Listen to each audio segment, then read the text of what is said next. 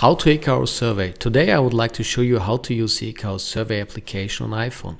First, you open your project by just selecting it, downloading it from the cloud and open the Survey tab. I choose the Autopilot. You click once where you are, moving a little bit, click a second time. Now the iPhone knows where you are. This is based on the Apple AR kit using sensors, camera, processors, not using GPS or any type of location tracking, just what your phone brings with you. In the end, if you are a little bit away, you can click on every time and it recalibrates the area before. Now let's have a look into how to view your data on an iPad. You can watch your data for 2.45 GHz. You can watch signal strength or secondary signal strength, channel overlap. The view is limited to make it easy on a mobile device. We're going back to the signal strength.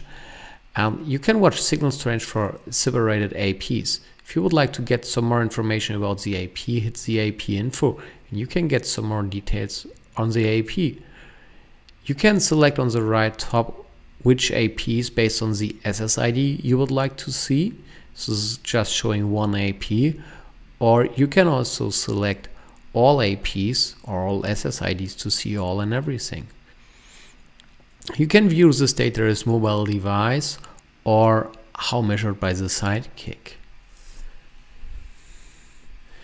If you zoom in a little bit, you can watch an area, just select an AP, and if you're showing the AP info of this AP, you have the capability to move this AP if it's not on the right spot.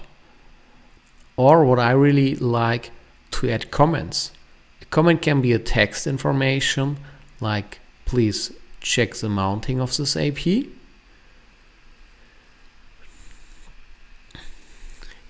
But you can also add a picture to this note by selecting the camera. So taking a picture from my office, you can add, if you need, notes direct into this image. So just draw, move from there to there, and done.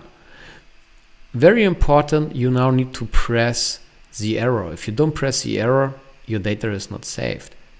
Going on the X, you can see now on the left the information you put into for this AP. You can also select the note button on the right bottom to add text notes to your file.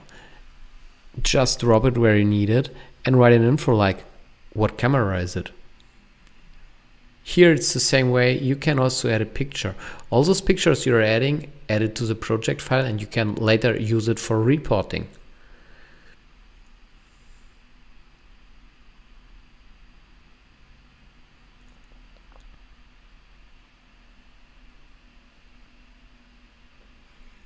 Same way, press a button to send information, not just the X.